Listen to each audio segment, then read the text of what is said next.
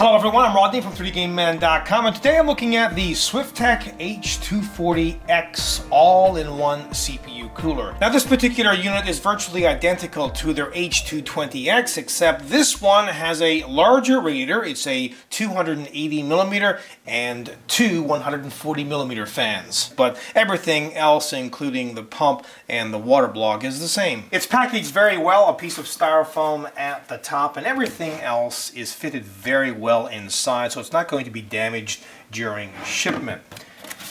Included is an installation guide. The unit itself, again, the same pretty much as the H220X. You have the same pump, the same water block, except for a different rad, a little larger, and the fans are 140. As well, they include this PWM splitter, a tube of their Timmate thermal compound, everything needed for installation on AMD and Intel sockets, as well as these color blocks, and I'll show you those a little later on. So let's have a closer look at this PWM, or pulse width modulation fan splitter. It comes with a serial ATA power lead and a 4-pin fan lead, which gets connected into the 4-pin fan header on the motherboard. It gives you the capability of connecting up to 8 4-pin fans. You can attach this using the included bolts and nuts if you want to, but they also have some sticky tape here so you can attach it to just about anything. Now this isn't your typical all-in-one liquid CPU cooler because it's not sealed. You can add extra components to the loop if need be. You can add, for example, a video card water block, or a couple of video card water blocks, or really it's up to yourself how many water blocks that you want to add to this. Buy some extra tubes, buy some extra fittings, and away you go. But this is like an all-in-one liquid CPU cooler in respect that everything comes together. Very easy to install as well. You've got the fans already attached to the radiator, you've got a reservoir, a pump, and a water block. So let's start with the fans. They include two 140 by 140 by 25mm fans. They include 4-pin connectors. They spin between 700 to 1800 RPMs. The airflow is between 35 to 90 CFMs. They are, of course, 12-volt fans, and the noise level is anywhere between 8.3 to 28.8 decibels. But let me tell you, these fans are pretty quiet. Even at maximum spin, they push a lot of air, and, well, they look super cool. Now this is a quality copper radiator. You can see the many fins. Here's their logo, and this is pretty neat. They have a clear window so you can see the level of the liquid inside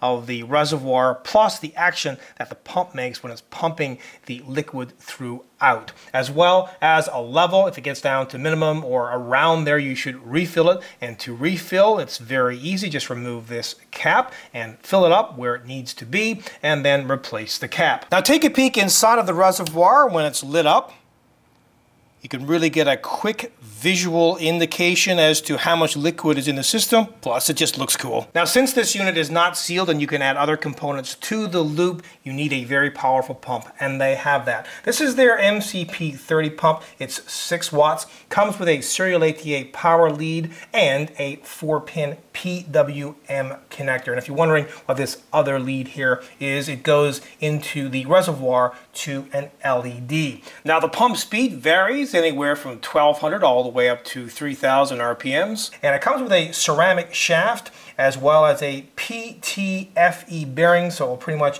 last forever. Now these PVC tubes are really flexible and durable, plus very thick. The outside diameter is 5/8 of an inch, or 16 millimeters, and the inside diameter is 3/8 of an inch, or 10 millimeters. And note how they get connected to both the water block as well as the reservoir and pump on the other end. As well, they can twist, and the connectors, well, they are fantastic. They use screws instead of clips, so you know that the tubes are not going to be disconnected. Now have a closer look at the top of the water block. This thing looks incredible, very rugged.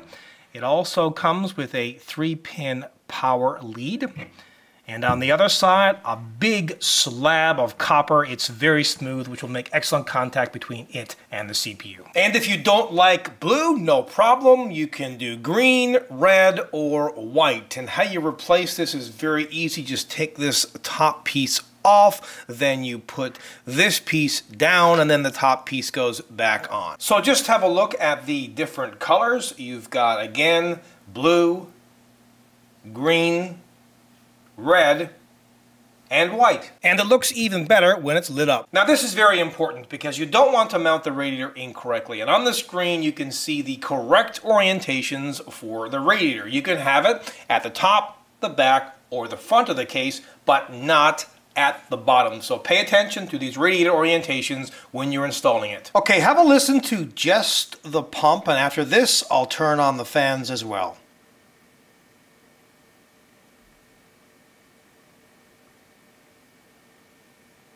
A little interruption here in this video review to bring you a word from my sponsor, Antec. They currently have a new power supply line, the Edge series. They come in 3 different models, 550 watt, 650 watt, and 750 watt. You can check them out at www.antec.com. Now, back to the video review. Now have a listen to the fans, and by the way, they are at maximum spin, and the pump.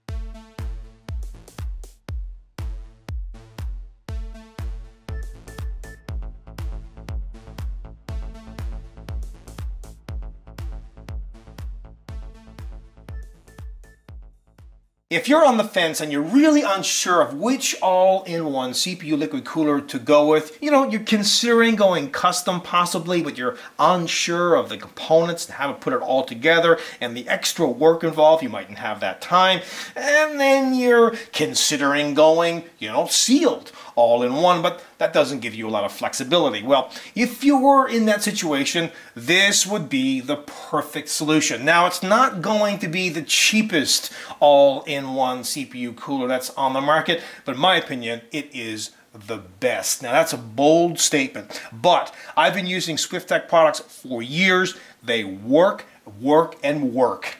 Just incredible overall. With this unit, like the H240-X, you've got a fantastic water block, super pump, and an upgraded radiator, larger, and as well 140mm fans. And by the way, these Helix fans look spectacular. They move a lot of air, and they are super quiet. I use these myself. Love them. Overall, this is without a doubt a 100% kick-ass product. Until next time, take care.